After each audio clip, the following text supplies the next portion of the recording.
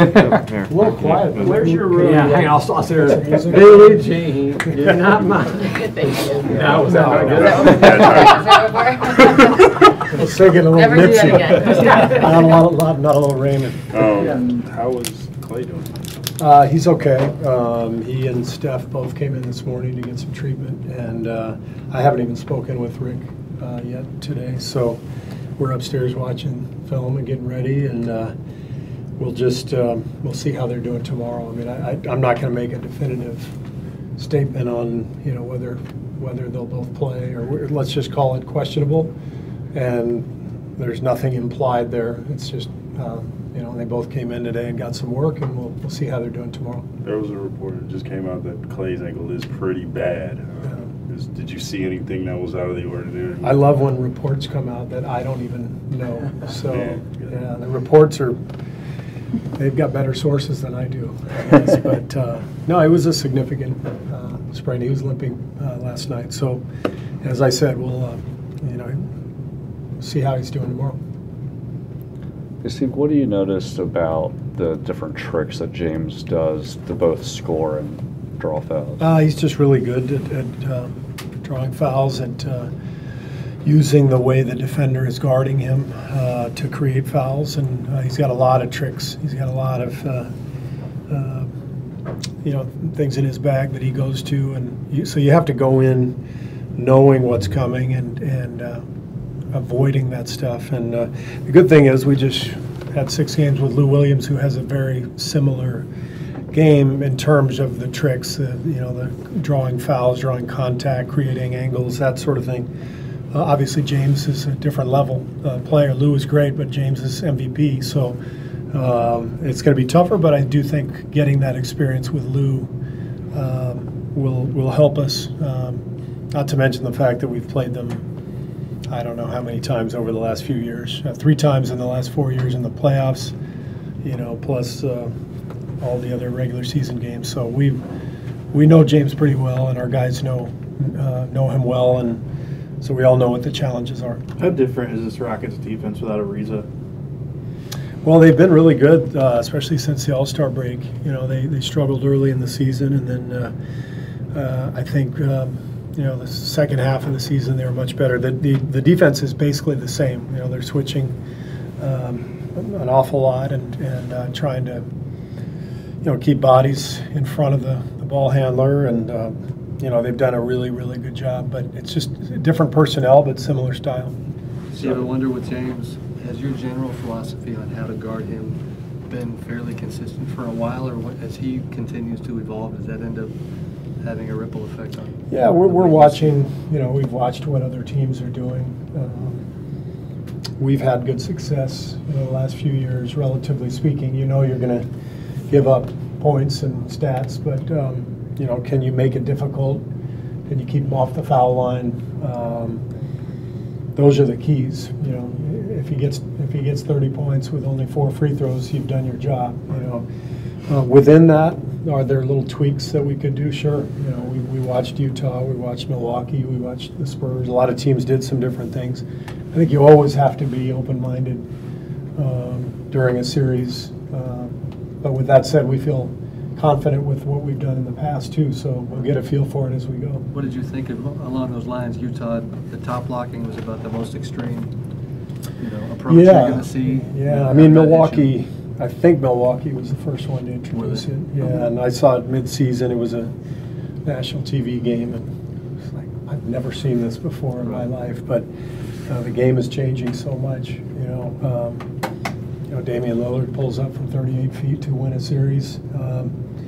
As a coach, you now have to think with certain guys, I got to guard him 38 feet from the rim, and James is one of those guys you have to stop and think, how are we going to handle this? And Steph is another one. Kevin's another one. You saw what the Clippers did to us. They kind of did what people are doing to James with that playing on the top side, only off the ball instead of on the ball. So defense is changing as the game continues to evolve and it becomes more spaced out and more three-point oriented.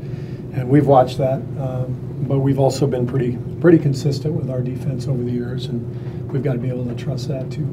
Draymond got a tech last night, and Kevin's technical fouls have been obviously well documented. Are you concerned going forward, especially with how you've been officiated and how that may affect your guys going forward? Well, if we go to the finals, I think Draymond and Kevin are each on pace for about 42 technical fouls, 6 suspensions. Yeah, so hopefully we can withstand that.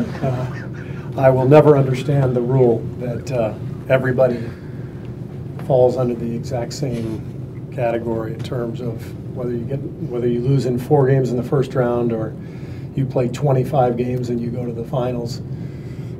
That it's the same technical foul points that lead to a suspension. It seems strange, but I do know that Kevin and Draymond have a good feel for when they reach that number, and they generally are able to shut that emotion off when they need to, and stay on the floor. So that's going to be important. What was your view on his technical? I thought it was way too quick. He wasn't. I think he said, "Tell me what I have to do to be better." I think he was called for a foul. I think he had good verticality. It's a questionable call, but that happens all the time. But he ran over to him. He said, "Tell me what I have to do to defend that better," and he got a tee. So I was surprised, and we'll see. We'll see what happens. But we got to understand that we got to be on alert, because the rules are the rules in terms of the suspensions and all that stuff. So we got to make sure we're keeping our guys out on the floor. Would your recommendation be that the tech counters reset series by series? I don't know. That's a good question. Series by series, or maybe every 2 series, but it just the way it is now doesn't make a ton of sense. I'd like to see it revisited, but that's coming from a guy whose team gets a lot of technical fouls and plays deep in the playoffs. So I'm a little biased. Steve, you've been frustrated by that for a couple of years. I wonder, behind the scenes, have you tried to talk to Adam? Have you rattled some of those cases? Yeah. In the off season, we've talked a little bit, but the league does a good job of communicating with different teams. Anytime, with the rules committee, all that stuff. There's a lot of work that goes on behind the scenes, and I'm confident, that they consider everything, but it's. You're not going to get a lot of sympathy in this case, so we'll see. Steve, we touched on the quick turnaround last night. You think the guys are more tired, given that they just closed out the series, or are they energized because there's another one right here and it is Houston? I think they're more energized that we're here. I think, we are happy to get past the Clippers. They were fantastic. They prepared us well for this series. I'm not worried about the energy, because here we are. It's the playoffs, and no matter what we do, at max there's 6 weeks left in the season. Minimum there's a couple weeks. So we're near the finish line. So our guys are going to have plenty of motivation, plenty of energy. I'm more worried about the nagging injuries right now from last night. So we'll see what happens. The Rockets.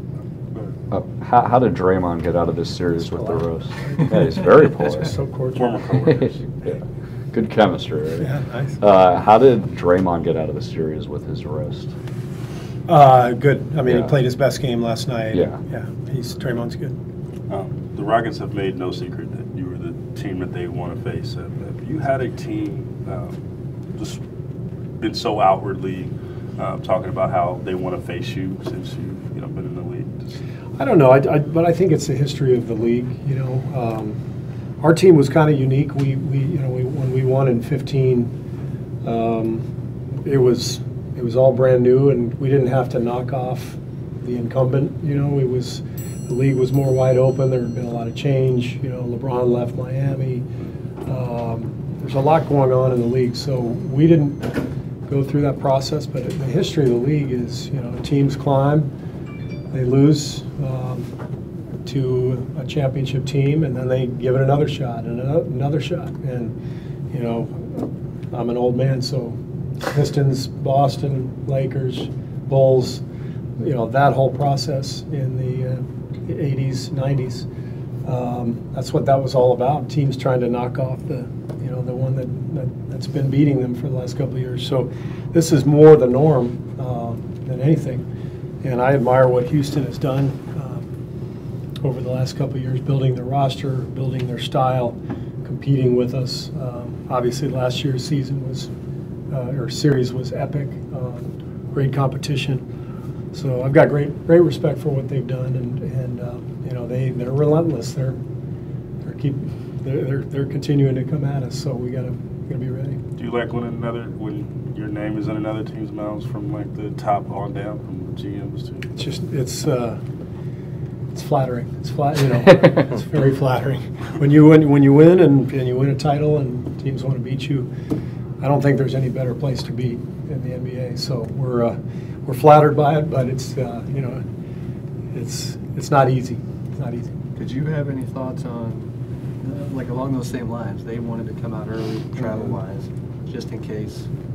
They didn't want to get caught in between, not be rested, Right. not adjust.